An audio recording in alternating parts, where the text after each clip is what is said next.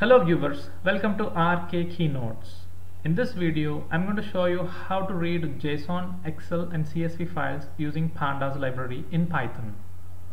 Basically, Pandas is a software library written for the Python programming language for data manipulation and analysis. Using Pandas, we can read, filter, manipulate, visualize and export data. Let's get into the video. I'm using Google Colab for this demonstration. And here I have got my sample files which I have uploaded in my drive. This is Excel file and a CSV file and JSON file is there. Alright, now let's import the library.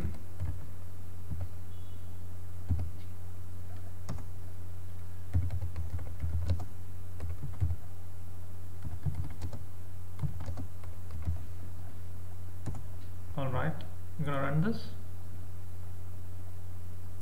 Okay. Let's read the CSV file first. I'm gonna have a variable called df, which is a data frame to store our table in two-dimensional structure. And within Pandas, we need to call this function called read_CSV to read CSV file. All right.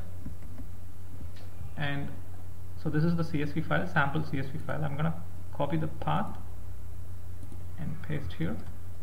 Run this one. Now the file is read. To check the information, it is called df.head, which displays few reports.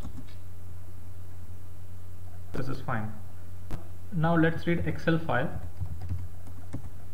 and I'm gonna have another variable called df1 equal to, within Pandas we need to call read_Excel function, and now you need to specify the path name. So this is the Excel file. I'm going to copy the path and paste over here and run this one. So now this function read our file. To check this, display the file. Head, basically head method will display the first 5 records. Yeah, here it is. So our Excel file got read. And the next thing is to read JSON file.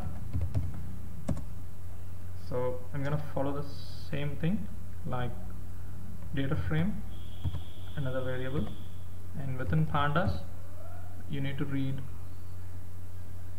read_JSON. Basically, you can read varieties of files like SQL, SPAS, Pickle, JSON and much more. So in this video I have shown only 3 things.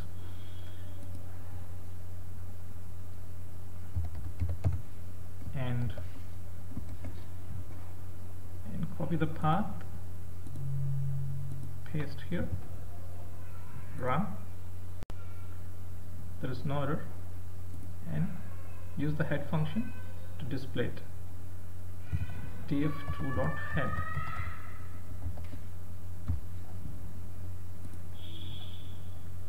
Alright, so this is how we can read our data using Pandas. Hope you like this video. I would like to hear you in the comment section. Thanks for watching the video.